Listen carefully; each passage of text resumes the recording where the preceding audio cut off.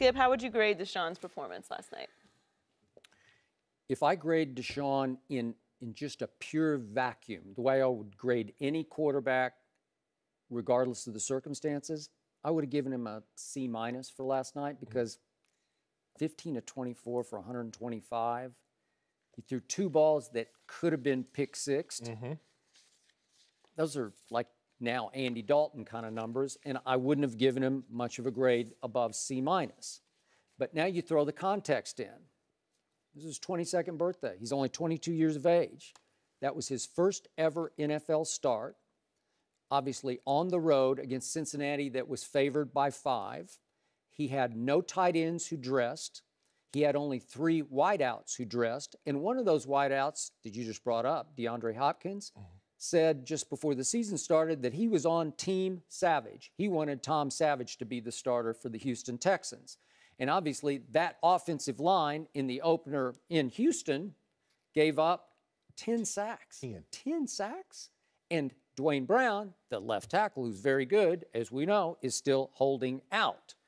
So because the Texans got wiped out and the Bengals got wiped out at home by the Ravens, there's a lot on the line last night to get thrown into that fire at age 22. So given all that, I give Deshaun an A-.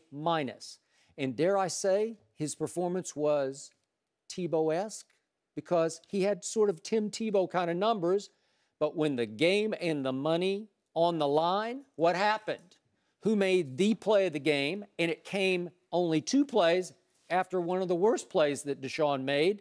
He let Geno Atkins, if we could see that, just blast him right in the face. He did. He just held the ball too long, and he held the ball too long, and he got rocked right in the face by Geno Atkins. Here we go.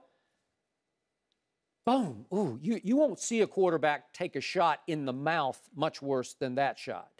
And he jumped right back up from that. Ooh, that was wicked. Jumped right up from that, completed a little 6-yard pass, and then 2 plays later, what did he do? Take off. He escaped for the only touchdown of the game, a 49-yard broken field run, and it was a thing of beauty.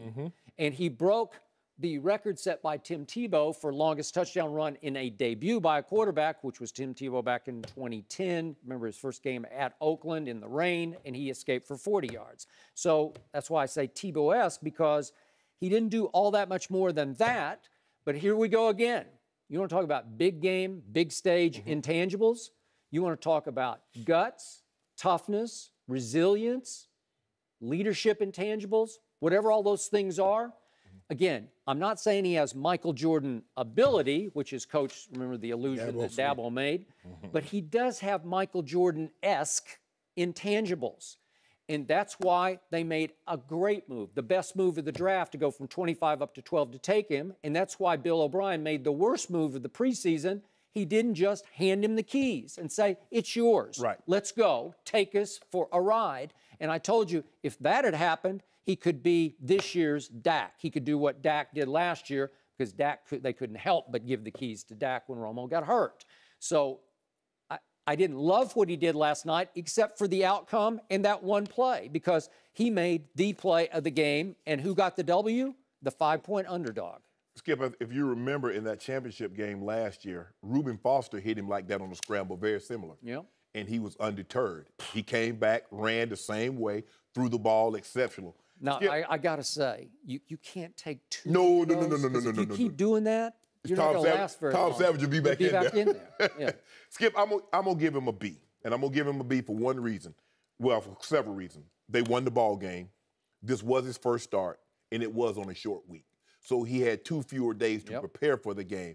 And given what they had gone through the previous week, giving up 10 sacks, you're replacing Tom Savage, who, as you mentioned, DeAndre Hopkins says, hey, I'm riding with Savage. I mean, I love him. Yeah. I'm also giving him, Skip, on that last drive, he made some throws. He did. To DeAndre Hopkins. That was the only guy. He made one throw to the running back, but for the most part, that drive was he and DeAndre Hopkins, and either it was a completion or it was a pass interference.